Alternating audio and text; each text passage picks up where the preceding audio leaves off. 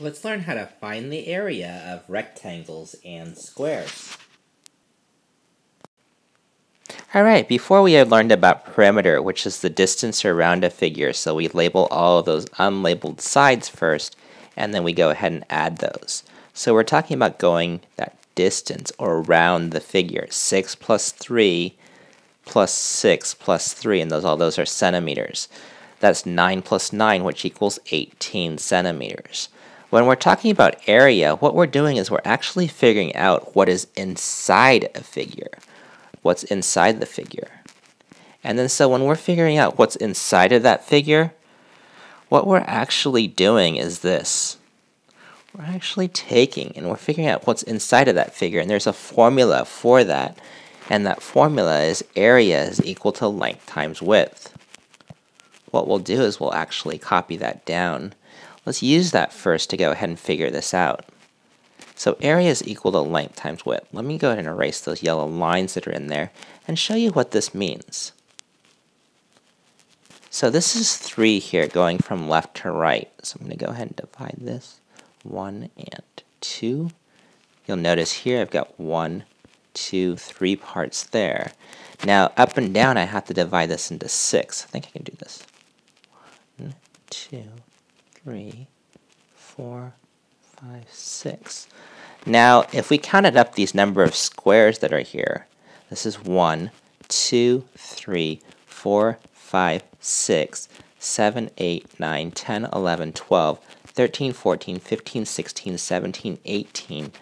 Then we have our answer for this area. Area is equal to 18 of those squares, and since this unit is centimeters, we'll call that square centimeters. Area is equal to 18 square centimeters. It would have been much easier just to multiply 6 by 3 to figure out what's inside of that figure, 6 times 3 being 18 square centimeters. We will need to show our work when we are figuring out that area. Let's look at this again on the next screen. This is the formula for figuring out area. And then so this is area equals length times width. Please take a moment to copy this down for yourself. Copy what's on the screen. So for area, it equals length times width.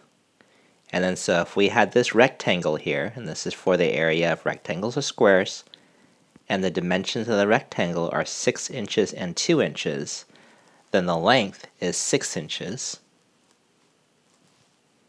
This is the length here, and this will be the width. So we multiply 6 times 2, and 6 inches times 2 inches to get 12 square inches. 12 square inches is our area. And this is what we'll write. Let me explain our label here when I said square inches. Next screen. Alright, so we had this thing that's 12 square inches, and so it's square inches, that's what we say, that's why I'm putting it within quotes there. And then so the other ways that we can go ahead and write that are as follows, where we can write 12 square inches, where we can write it out completely. Now don't get that confused with the perimeter. The perimeter of that figure would actually have been 2 plus 6 plus 2 plus 6, 8 plus 8, which is 16. And then so what students get confused on is the actual label. And then so this label is one of the most important things when you are trying to figure out area. And then so area is equal to 12 square inches to use. So use that formula correctly. You must show your work also when you are figuring out that area. Alright, so this here is a square where each side is length of 5 meters. Now, the perimeter is 5 plus 5 plus 5 plus 5, which equals 20 meters. Now the area, the formula for the area is equal to length times width. The length is 5 meters. The width is 5 meters. And then so we'll go ahead and write that out. area, and you'll notice I put the A there to distinguish between the P for perimeter. Area is equal to 5 meters times 5 meters. 5 times 5 is 25. Now, what was the label again? 25 what? In this case, it's not going to be inches as before. It's going to be meters. And then it's not going to just be meters. It's going to be square meters. And so again, we can write it with the exponent there. M squared, square meters. 25 square meters. If you're more comfortable writing it out, you can also write it out. Just abbreviate it square meters. So the measurement of areas in square units. It might help us to go ahead and look at another figure here, just so that we can go ahead and get an idea about why this is so. Now this figure here is made up of 1 by 1 by 1 by 1 blocks. And then so each of these blocks is a square. Each of these blocks is a square, where it is that each of those sides is 1. So the area of each of those squares is 1 times 1, which equals 1 square unit. So if we looked at the area for this whole thing here, and we counted those number of squares, we actually have don't want to write within it. We have 1, 2, 3, 4, 5, 6 square units there. Let me just write out 6 square units to begin with. That's the area. And then show you again as to why. So each of those is 1 by 1 by 1 by 1. So that's 1, that's another 1, and that's another 1. Putting those all together, the length there of this figure is 3, and the width right here is 1 and 1, which is 2. So it's actually a 3 by 2. So area equals 3 times 2, which equals that 6 square units.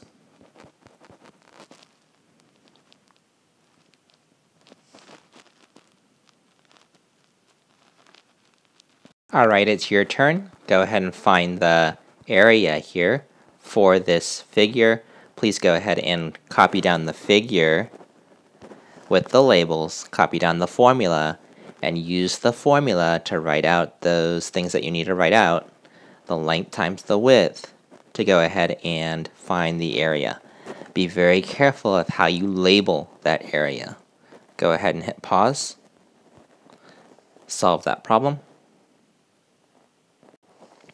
Alright, so our length technically is 4 inches and our width is 6 inches. They meet at a vertex, so that even if you misordered them, you're still going to end up with the same answer as long as you use those correct numbers. Those ones that do meet at a vertex, where it is those sides come together. So 4 inches times 6 inches is 24 square inches. And then so you can write 24 square inches. Don't do this. I've seen students write this. This is not correct. That's actually 24 squared. And then the label is just inches. So this is the correct way to write it. Again, I would have accepted this as well. Square inches. Please also make sure you show your work. And that you said area equals that 24 square inches. Area is very different than that perimeter, so do not get those two confused, though you do need to know how to figure out perimeter as well, where you show that work to be able to figure out perimeter. So that's 10 plus 10, which is 20 inches. Just that distance around. Distance around versus area. Area is what's inside. What's inside. So hopefully you were able to figure that one out correctly. Let me give you one more example. Let's have you figure out the area of a square. Alright, it is your turn to find the area of a square where each side is 7 inches long. Please start with drawing out the square, labeling those sides, and then showing your work as you figure out that area. Hit pause. Okay, here is your square. 7 inches for each side. Area formula is equal to, right, length times width. Hopefully you did that right. 7 times 7 then. Length, width. 7 times 7, which equals 49. 49 what? Square inches. I would have accepted this as a label as well. Remember, perimeter and area is very different. Area is what's inside. Perimeter was that distance around. That's also why the labels are different as well. So be very careful when you are figuring out the area and label it correctly as well, showing that work. You know all about now figuring out area for rectangles and squares.